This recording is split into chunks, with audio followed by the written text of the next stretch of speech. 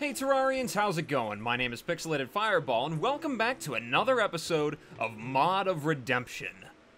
So, in the last video, I left you guys about ready to start fighting a blood moon. And as you can see, this is not a blood moon. There's a distinct lack of blood here, and I will explain that to you. So you see, after I finished the first video, I immediately got started recording the next one, because I had nothing but free time, and I figured, why not? Let's keep going. But then I had a thought. Right in the middle of that, right after I got like about 5-6 minutes into the video, I was like, you know what? I think I honestly much rather prefer uploading a video and then having all you folks tell me tips and advice and hints, and it sort of gives me a direction for the videos. Sort of gives me an idea for what to do next, because I like to plan out what my goals are. And right now, this game this mod, rather, just throws stuff at me. And it's a little bit overwhelming sometimes. So I can go over what I crafted, what new things I had, because I do have a couple new things, some new crafting materials and whatnot. As you can see, I sort of filled out this house a little bit better, that's first off. Got some things planted, some trees growing. I'm gonna put some houses up there. We're gonna get working on magic storage eventually, but that's, you know, that's stuff for another time. Right now, let's talk about items. So, one of the first things I want to talk about was this thing called a tin cross, which is made out of... Where are we at here? It's made out of some tin bars, some rope, and some small lost souls that you get from the skeletons or from using the magnetic soul bond. And it is a 5% increase to druidic damage and increases your spirit level by 1, which I believe makes it so...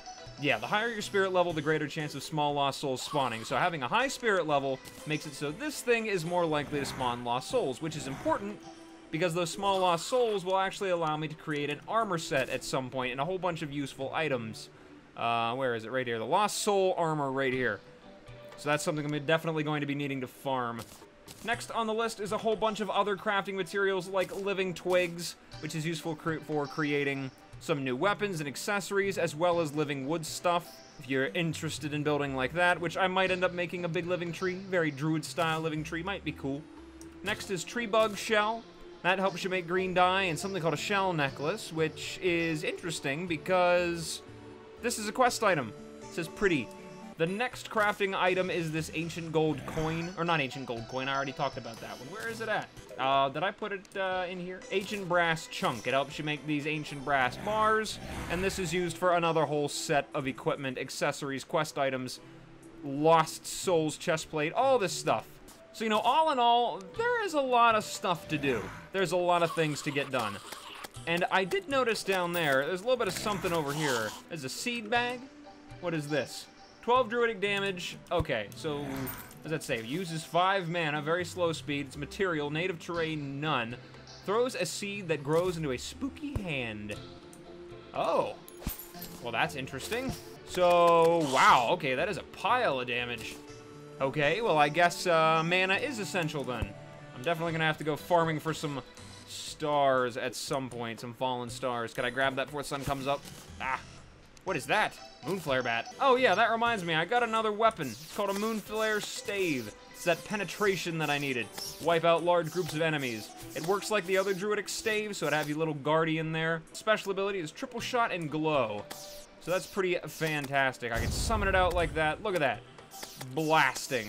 I shoot the power of the Moonflare. I think that's what it is. The Moonflare at my enemies. So yeah, there we go. Got a bunch of new stuff already. Seed bag, we'll hold on to that. Don't know if I'll use it right this second because I don't really have the mana. Make a mana crystal, though. A couple of those. But there we go. That's where we left off. A whole bunch of talking about all the new items and things that I discovered. So now, the next order of business is... Remember whenever I said I like it whenever you guys give me tips and advice? Well, the main thing that everybody has been saying out of all the comments that I got on the last video revolves around eggs. That particular item, for some reason, is something very fascinating, and apparently there is a boss associated with it. So I guess what I'm gonna do, get a bug net, because I was told you can capture chickens. Got them. It's a material. See what's up with these things. They make a chicken coop, occasionally spawns eggs. Okay, so I need to get chickens, I need to get some wood and some hay. But yes, eggs are very, very essential for some reason, so I guess I gotta get working on farming that stuff. I don't know why that object is the object of your obsession, but hey, you know what? I'll bite. We'll go on a chicken adventure. That's just, there's the title of the episode, A Chicken Adventure. But in addition to that, something very important that I need to do is go back down to the underground and continue my exploration down there because I left a whole bunch of stuff unlooked at. Surprisingly, I did not get murdered down there by everything, but we did come across some new enemies, so that is very fascinating. So anyway, chicken stuff later. For now, we are going back down to the underground, and we are going to see what we can find when we pick up where we left off. So I'll see you then. Okay, this looks to be around about where we left off in the last episode. Just a bit past that granite biome over there. Now let's see what we can find this way. If we can't find anything, we'll go the other way, but it looks like we already did. We've got a mushroom biome. My god, it is like night and day compared to what it's like in Journey's End. Oh well, at least there's a nice sized house in there. I don't see a chest. There it is. There's a chest over there. To grab a couple of these blue mushrooms and see what we can find in there. Hopefully something supremely powerful. Maybe like a mushroom-related druid item or something like that. That'd be pretty nice. Okay, let's see what's up in this chest over here. If I can get up there. Yeah, come on. Mortal enemy. The inability to move through simple objects. Oh, the door exploded. We'll put that right back down. Got a keg. Brew some ale. What do you got? More shoe spikes. 2 gold coins, though. That is pretty nice. See that trap there? I'll just leave that be. Any other traps? No, nothing. We got another minecart track up this way. Very fascinating. There's another big seam of this stuff. All right, let's follow it along. We do need gems. That is definitely something that's on the top of the list right now. So we can get magic storage going. Let's go down the path. Oh, skeleton merchant. Tom, what's up? Are you the person given to a certain undead as currency? Nothing interesting. Same old, same old. Can buy some bombs. I don't have a need for those right this second, though. Some rubies. I need some diamonds. That is what I crave right now. Oh, I feel an evil presence watching me. Well, sorry, Iron Cthulhu, I'm not ready to face off against you yet. We have other things to deal with. Could use a slime rain, though. Knock King Slime out. Let's use the seed bag on this granite golem. It does not do a lot of damage to these guys. I didn't know golems possessed the intelligence capable of avoiding the demon zombie hands that come out of the ground. Come on, just stand in it. He just wants to give you a high five. Look at that. You gonna leave him hanging like that? There you go. Give him a high five. I'll throw all that down there. What are you? Skeleton duelist. You're different. I don't think I've ever seen one of those before. Ah, this has like no knockback at all. Come on, die already. This is getting a little bit ridiculous. Don't just have the curse seed die. Let me kill this guy. What's going on with you? Oh, whoa, slice stab. I was informed that that is in fact not talking. That is actually just like a description of what they're doing, which is probably makes a lot more sense than thinking it was talking, because that was my original thought, and all I could think of was the chickens up there going peck peck, and me just thinking, wow, they're just pecking the ground, shouting peck at everything they bonk their beak into. Which that's a lot funnier, but you know what? That's all right. I guess it does make more sense. When did this game start making realistic sense? I don't like that. What are you? There's that thing again. Lost soul? I have an idea. Come here. Oh, I lost it. I was gonna try to catch that.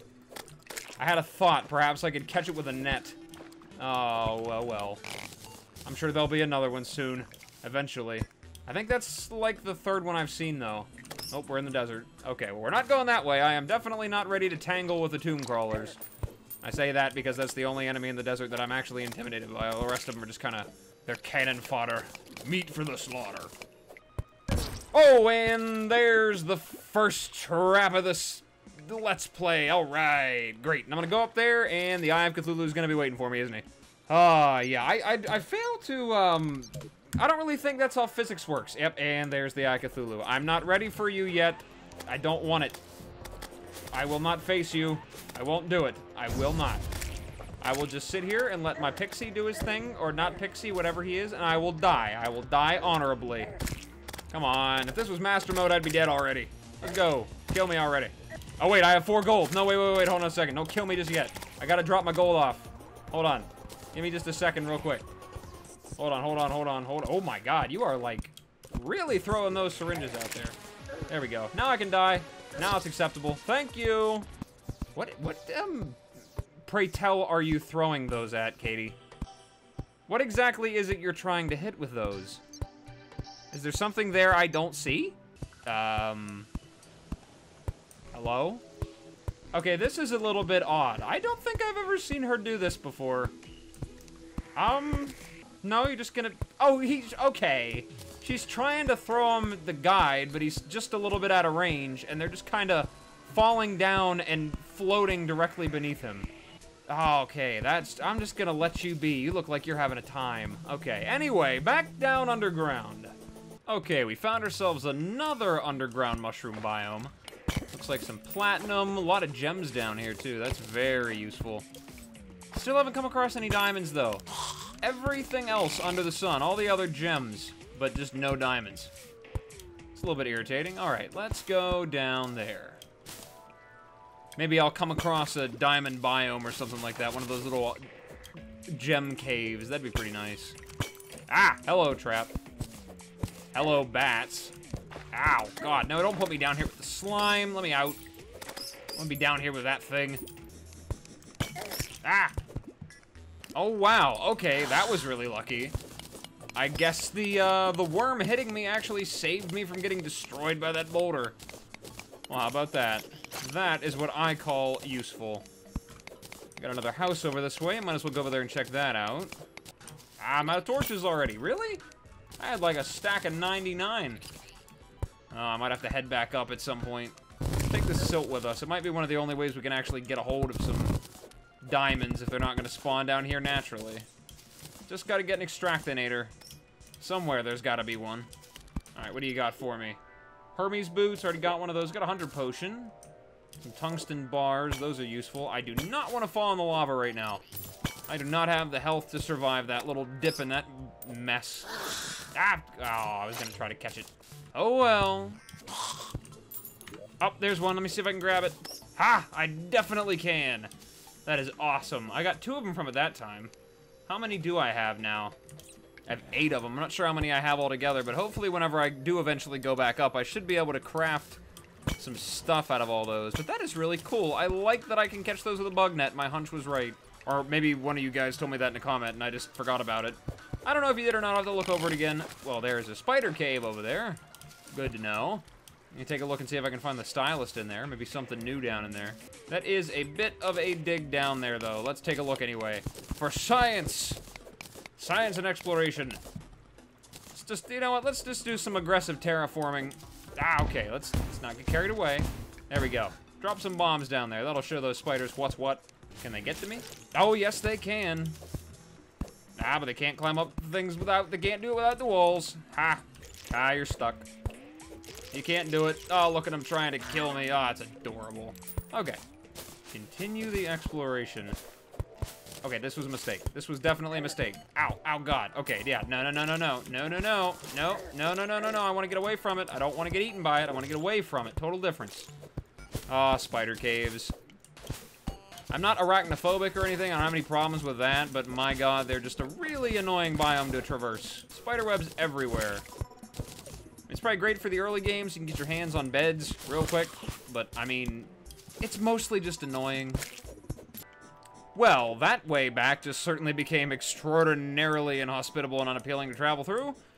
Why don't I try to bomb my way around? I think that would be a much better, wiser idea. Well, I'm pretty much out of torches and I got a full inventory, so I guess that means now would be a good time to return back to the surface and see what all I can craft.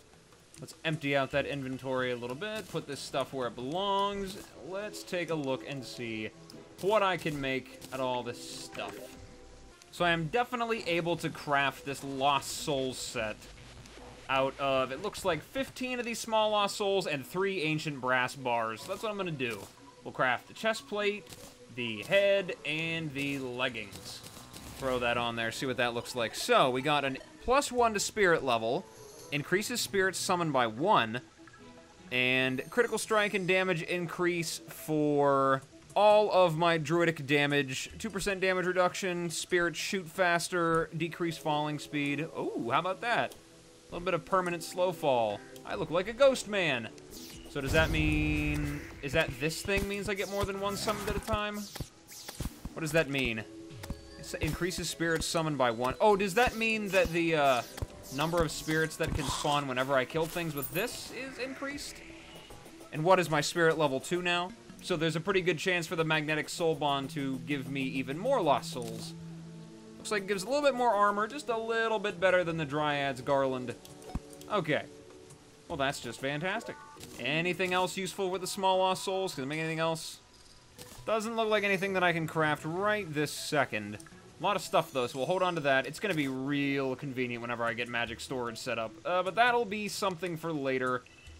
Okay, well, now that I've got all this gear, what I want to do now is craft that chicken coop. Since I finally have these 2 chickens, I got the hay and I got the wood. Let's craft a chicken coop. It's pretty decent size right there. We'll put it down here outside. So, how does it work exactly? Does it just kind of spit an egg out every once in a while, or what? Should I wait? Need to water it or something? How does chicken operate? Maybe if I just stand here and stare directly at it, it will encourage the chickens inside to lay eggs faster. I can just imagine they poke their head out this little hole in the front and they just see me, this spooky ghost man, standing right outside, be like, you guys done yet? Did you do it yet? How's it going in there? You guys need any help? I'm here for moral support if you need me. I believe in you. You will produce the most finest, highest quality Terrarian eggs.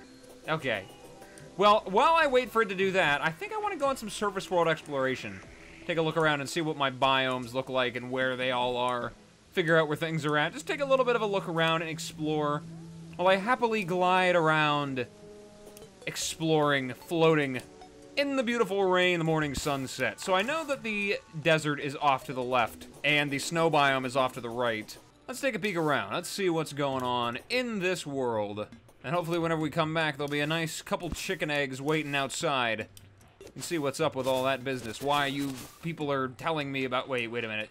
Oh, there's a slime rain. Okay, never mind. We gotta put exploration on hold. This is critically important. It's time to kill the king slime. Let's begin the slimy slaughter. Oh, I missed the slime rain theme from Journey's End. I really do. They need to get this updated going. I mean, I know that the modders gotta take their time and do all the things they need to do to get it ready for Journey's End. But I'm excited. I am ready. I played Journey's End before anything else so I could get myself acclimated with what things were gonna be like whenever this eventually gets turned over to Journey's End.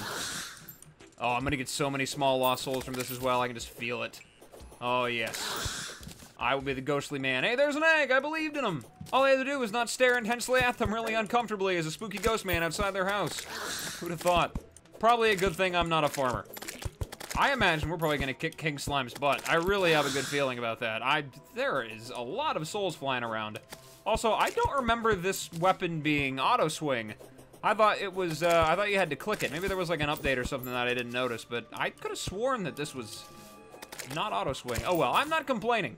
Anyway, let's commence with the slime slaughter, and I'll be back whenever King Slime finally rears his gooey, squishy head.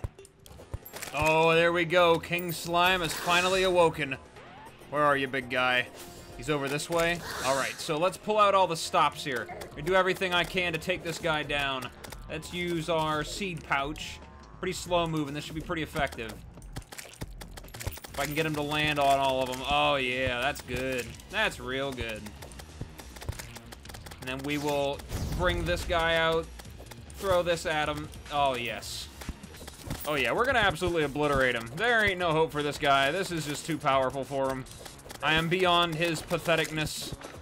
As long as I don't get stuck in the water, do something stupid like, you know, run into nonsense. I am going to have a massive pile of souls from this. So there you go. Anybody wondering how the easiest way to farm lost souls, get yourself one of these magnetic soul bonds. Get some decent armor, and then fight King Slime. You will get a mountain of them. Alrighty, and that, right there, ladies and gentlemen, if I can hit him, is the end of King Slime. Alright. Let's run back through, collect all this stuff. Oh, yes. Murder them all. Slimy slaughter. I should have a pretty decent pile after all that. Let me go all the way over here, make sure I didn't miss any. Good bit of coin. Okay, there we go. We have a grand total of 37 small lost souls. Alright, let's see what's inside of our treasure bag. We've got the standard King Slime stuff. We got a slimy saddle, shadow diamonds from magic storage, a little bit of the ninja set, RIP throwing classes, by the way, slime gun, solidifier, and the royal gel. Now, I finally got some chicken eggs. I've got 8 of them. What is it exactly that they do? Well, ask the guide, since we don't really use him very often. I don't want him to feel left out. So we can make fried eggs. An egg crown summons a legendary being, only usable at day. Okay.